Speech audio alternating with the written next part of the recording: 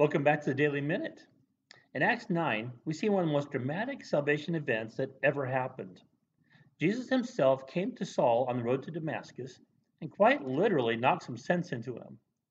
It was some time before the church believed that this was a real thing and not a trick. In verse 31, we see what happened within the church when they realized what God had actually done. Then the churches throughout all Judea, Galilee, and Samaria had peace and were edified. And walking in the fear of the Lord and the comfort of the Holy Spirit, they were multiplied. The great persecutor of the church at that time had switched sides. Instead of persecuting the church, he was preaching Christ. This resulted in Christians being encouraged in the faith, giving reverence to God, and being comforted by the Holy Spirit. As a result of all this, many came to know Christ.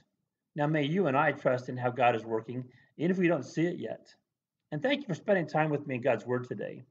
If you'd like, send me a message or a prayer request at shinethelightforhim@mail.com. Tomorrow on the Daily Minute, we're going to see what was going on when believers were first given the title Christian. Thank you, and may God bless you. We'll see you tomorrow.